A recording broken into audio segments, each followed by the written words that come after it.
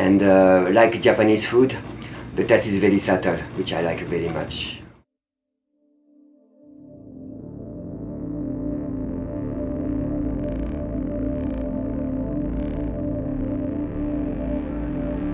So my name is Christophe Rossi.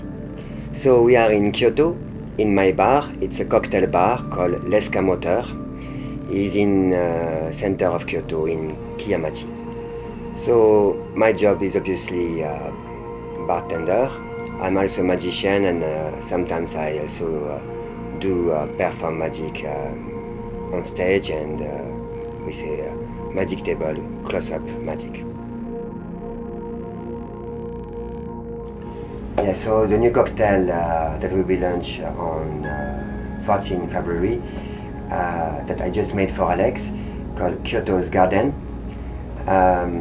So it's a yuzu matcha sour using Kinobi gin. Okay, let's go to very Japanese things. I really like Japanese culture. I've been in Japan 16 years, and I do like a Japanese garden.